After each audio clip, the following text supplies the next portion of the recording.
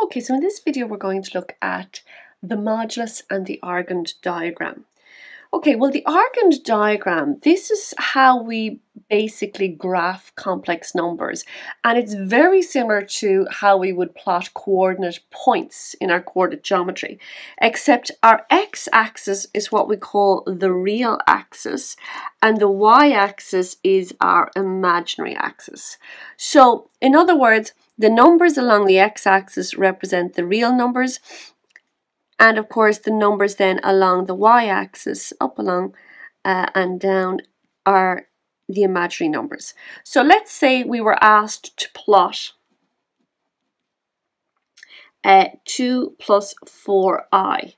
Well, what we would do, because 2 is along the real, we would come over here to 2 on the real, and then we would go up 4 on the imaginary, because 4i is up here. That's 2i, that's 3i, and there's 4i. So 2 plus 4i is there.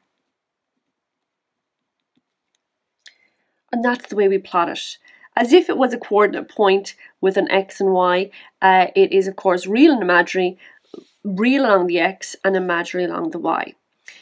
Now, when we come to dealing with the modulus is always asking you to find the length of that complex number, and they always measure the length going from the origin, or 0, 0 right here in the middle. So the modulus is looking for this length. This is how we calculate the modulus, okay? Watch out for these lines, by the way. Naturally, we would have seen them before in coordinate geometry of the line, and of course they denote length. And given that's what the modulus is, always looking at the length between the complex number and 0, 0, the way we calculate it then is the square root of a squared plus b squared. Now this isn't in your log table, so this is something that you have to be very, very familiar with. It comes from Pythagoras, because if you were to make this into a right angle triangle, then to get the length of this hypotenuse, you would have to square root the other two sides squared and added together. Okay, so it does come from Pythagoras.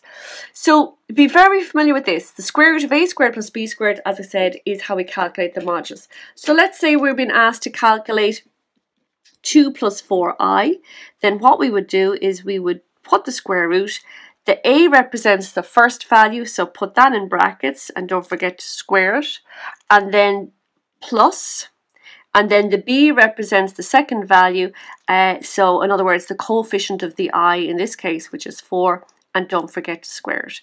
So the square root of 2 squared plus 4 squared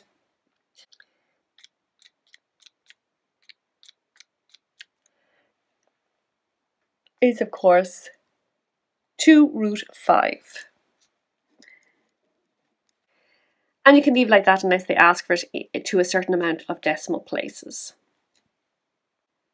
Okay, let's take a look at if you're asked to plot minus 3 plus 5i. Well, this time it's minus 3 on the real.